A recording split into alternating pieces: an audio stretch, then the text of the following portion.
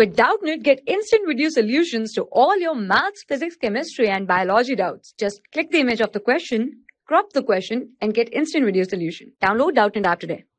Hello students, in this question we have to discuss that the root nodules for the nitrogen fixation of a non-leguminous trees possesses, that is Frankia, Rhizobium, Azotobacter or Thiobacillus. First of all, I will explain you that non-leguminous plants, they need nitrogen.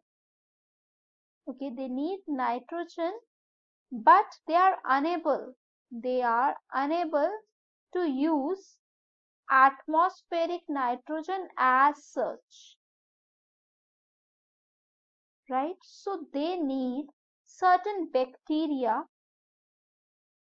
which help those plants, which help in the fixation of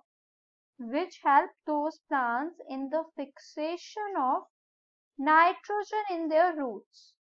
So they have root nodules, and in that root nodules there is a presence of bacteria named as Rhizobium, student. Rhizobium is a bacteria which help in nitrogen fixation.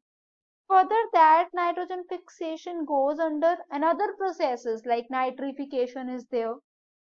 Then the nitrification make the nitrates and nitrites which is absorbed by the plant, and later on denitrification is also there, by which the nitrogen is again going back to the atmosphere.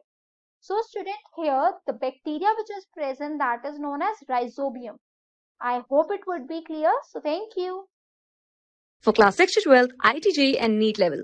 Trusted by more than 5 crore students. Download Doubtnut app today.